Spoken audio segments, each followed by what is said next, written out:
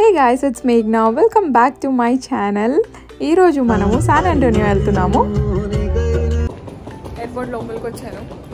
ఇప్పుడు check in చేయాలి. Full నిద్ర మొబ్బు వస్తుంది. నిద్ర వస్తుంది నాకైతే. నా ఫేస్ కూడా అట్లనే ఉంది కదా.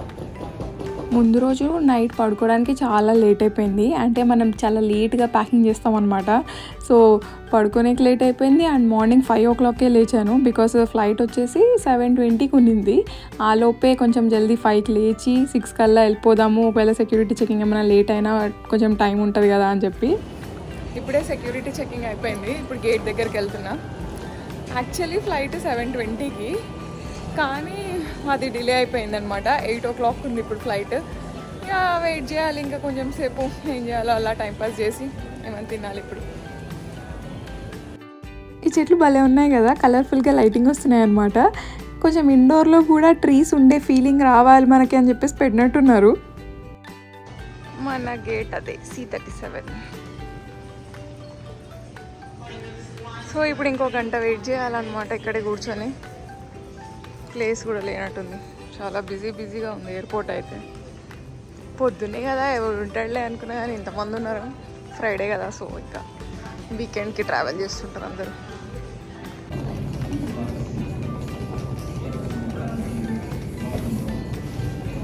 అసలు ఇక్కడ ఎయిర్పోర్ట్లో వచ్చి అక్కడ డిలే అయితే ఫ్లైట్ నాకైతే అబ్బా అనిపిస్తుంది. 1 hour కాబట్టి ఓకే అయిపోతే టైం. కొన్నిసార్లు ఒక 5 hours అలా డిలే అయినప్పుడు మాత్రం పిచ్చి లేచిపోతుంది అసలు. నా నేమ్ చూసారా ఎలా రాశారో? MAYGNA అంట. కూని చేసి పడేశారు. అరే మేఘ్నా అనే నేమ్ ఇక్కడ కొంచెం కామన్ అనిపిస్తుంది. మేఘన్ అనే నేమ్ ఇక్కడ ఎక్కువ మందికి ఉంటుంది. అయినా కూడా వాళ్ళకి మన నేమ్ అర్థం కాలేదు, అలానే రాశారు. ఏం చేస్తాం, చూసి షాక్ అయ్యాను.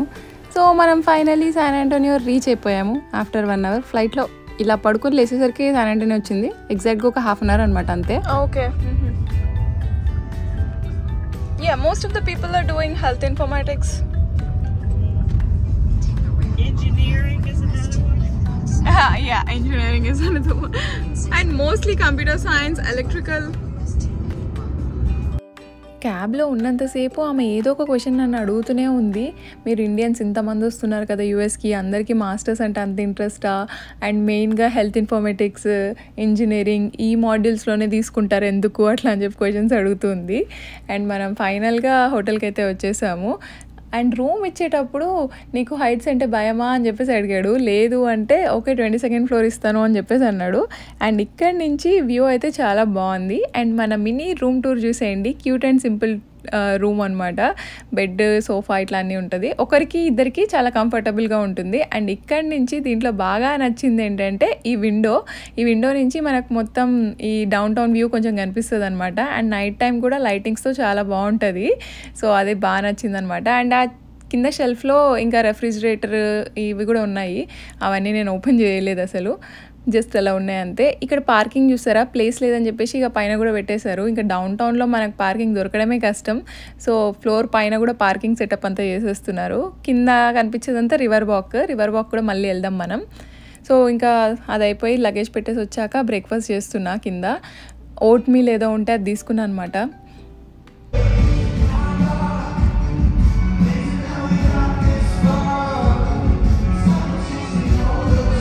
అది పర్ఫామ్ చేసింది వన్ రిపబ్లిక్ అని చెప్పేసి యూఎస్లోనే one of the top music bands.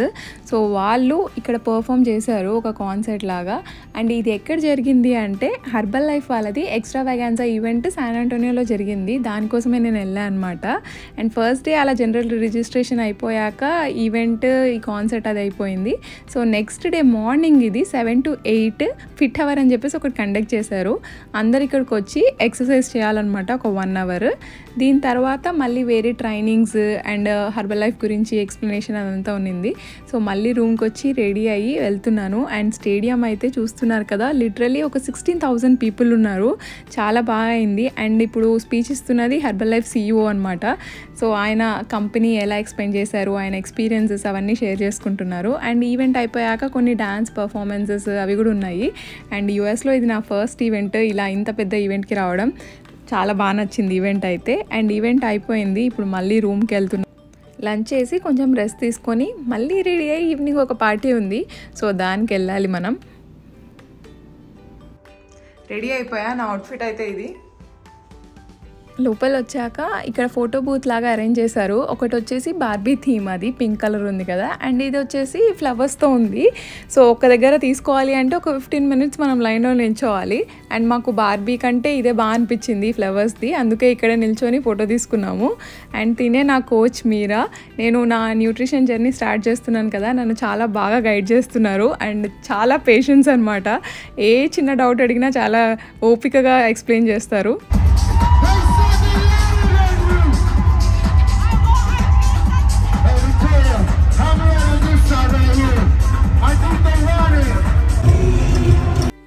ఈ బుడ్డి రిక్షా భలే ఉంది కదా, డౌన్ టౌన్లో తిరగడానికి భలే ఉంటుంది. కార్లో కాకుండా అలా రిక్షాలో వెళ్ళొచ్చు మంచిగా.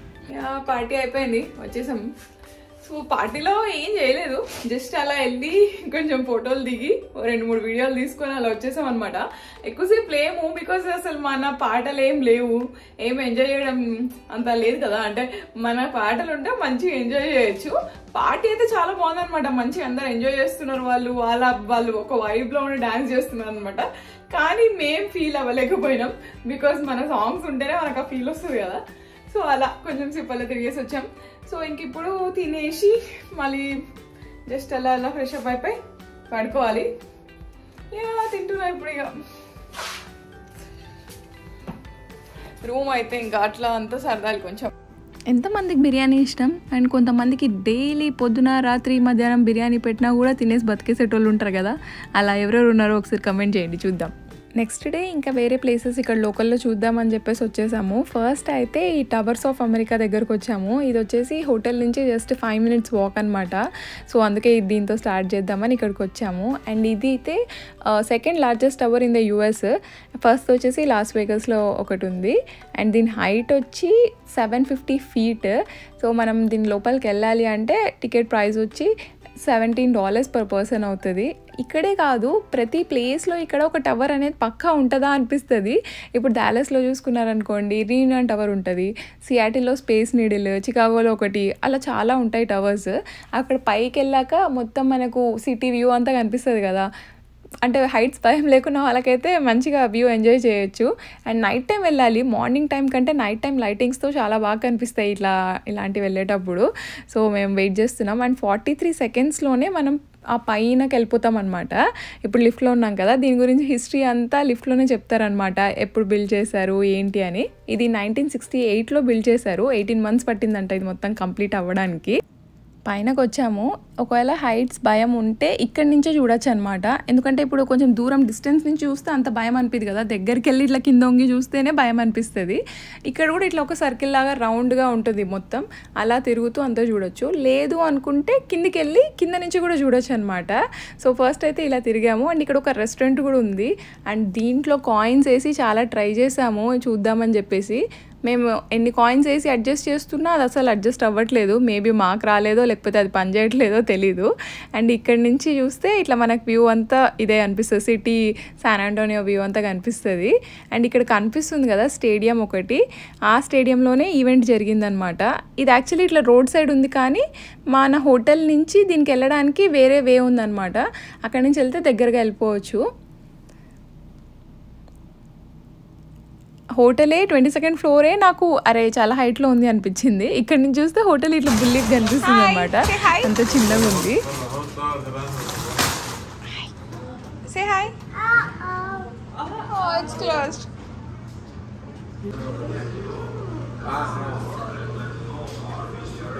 ఇక్కడ సీ వరల్డ్ ఉంది, అండ్ సీ వరల్డ్లో డిఫరెంట్ యానిమల్స్తో ఇలా డిఫరెంట్గా షోస్ చేపిస్తున్నారనమాట. సో ఇక్కడ వచ్చేసి 2 sea lions, అదంతా ఒక స్కూల్ అనమాట.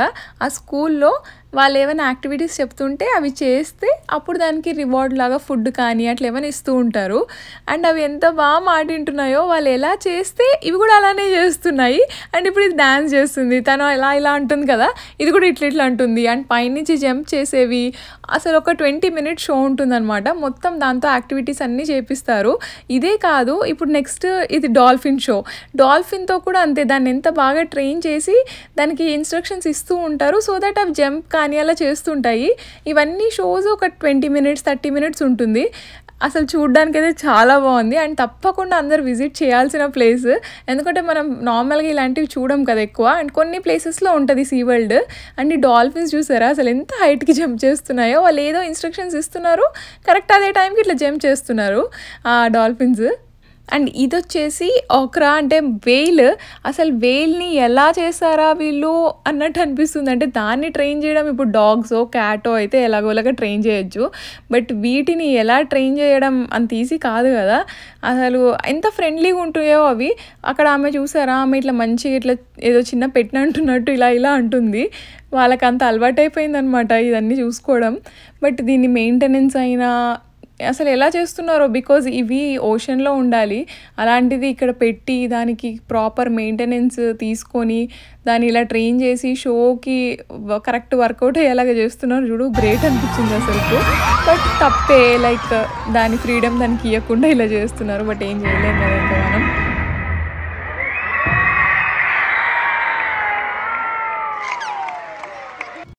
ఇది రివర్ వాక్, మన హోటల్ పక్కనే ఉంది. అండ్ మన రూమ్ నుంచి కూడా కొంచెం రివర్ ఇట్లా కనిపిస్తుంది అనమాట దీనిది. అండ్ యుఎస్లో రివర్ వాక్ అంటేనే శాన్ అంటోనియో, అంత ఫేమస్ అనమాట ఇక్కడ రివర్ వాక్. చాలా బాగుంటుంది, డౌన్ టౌన్లోనే ఉంటుంది. అండ్ మనం ఒక బోట్లో కూర్చొని ఆ రివర్లో ఒక రౌండ్ వేసుకొని వస్తారు. పర్ పర్సన్కి $30 ఏమో ప్రైస్. అండ్ ఆల్సో వాళ్ళు ఒక 40 minutes తీసుకొని వెళ్తారనమాట మొత్తం దాన్ని. అండ్ వాళ్ళు అన్నీ ఎక్స్ప్లెయిన్ చేస్తూ ఉంటారు, లైక్ ఆ బిల్డింగ్కి ఆ నేమ్ ఎందుకు వచ్చింది, ఆ ప్లేస్లో ఎప్పుడు కన్స్ట్రక్ట్ చేశారు ఏంటి అని హిస్టరీ అంతా ఎక్స్ప్లెయిన్ చేస్తుంటారు. దీంట్లో కూర్చొని అన్ని బిల్డింగ్స్ చూపిస్తూ అన్ని నేమ్స్ చెప్తూ ఉంటారు. అండ్ చాలా బాగుంటుంది. నైట్ టైం అయితే ఈ లైటింగ్స్తో చూస్తుంటే అసలు అక్కడి నుంచి రాబుద్ది కాదు. ఎంత బాగుందంటే ఇట్లా మనం మధ్యలో వెళ్తూ ఉన్నప్పుడు అటు సైడ్ ఇటు సైడ్ లైటింగ్స్ అండ్ రెస్టారెంట్స్ చాలా కలర్ఫుల్గా ఉంటుంది. అండ్ వీకెండ్ అయితే ఇంకా చెప్పనక్కర్లేదు, చాలా బిజీగా ఉంటుంది. అండ్ మనకు బోర్డ్స్ నైట్ టైంకి దొరకను కూడా దొరకవు ఒక్కొక్కసారి, ఎందుకంటే అందరూ ఈ నైట్ టైం చూడాలని అనుకుంటారు కదా మార్నింగ్ కంటే కూడా. ఇక్కడ రెస్టారెంట్సే కాదు, ఇంకా కొంచెం లోపలికి వెళ్తే కాంప్లెక్స్ టైప్ అలా ఉంటాయి. అండ్ అక్కడ షాపింగ్ కూడా చేసుకోవచ్చు. అండ్ ఎదురుగా ఒక గ్రీన్ కలర్లో ఇట్లా టవర్ కనిపిస్తుందా, అది మార్నింగ్ చూపించే కదా టవర్స్ ఆఫ్ అమెరికా, అదే అనమాట. నైట్ టైం వెళ్తే అక్కడి నుంచి కూడా బాగా అనిపిస్తుంది.